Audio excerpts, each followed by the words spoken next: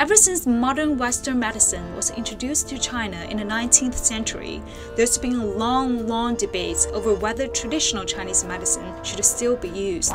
But China's latest victory in the Nobel Prize medicine category may help the out-of-fashion treatment regain its glory. Tu Youyou, an 84-year-old Chinese medical scientist, won a share of the Nobel Prize in Physiology or medicine in developing an effective drug to treat malaria. She's the first ever female Chinese citizen to win a Nobel Prize and the first mainland Chinese citizen to ever win in a scientific discipline. 我也实在说也没有老讲不讲的问题，永远是永远，永远的根本问题就在这儿，你永远加多了，你的责任也大了。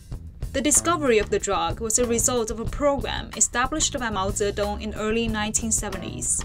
The mission was to find a cure for malaria that would help North Vietnam in their fight with South Vietnam and the US, Chinese state media says. Traditional Chinese medicine has been around for over 2,000 years and incorporates various forms of herbal medicine, acupuncture, and massage therapy.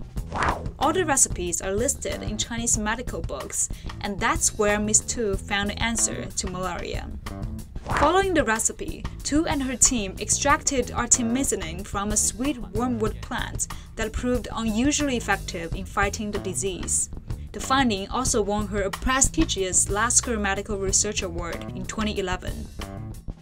While the Chinese medicine world is cheering for its hard-earned global recognition in the field, some people think the extract of chemical compound from a plant is a modern medical approach, whereas traditional Chinese medicine suggests taking them all together.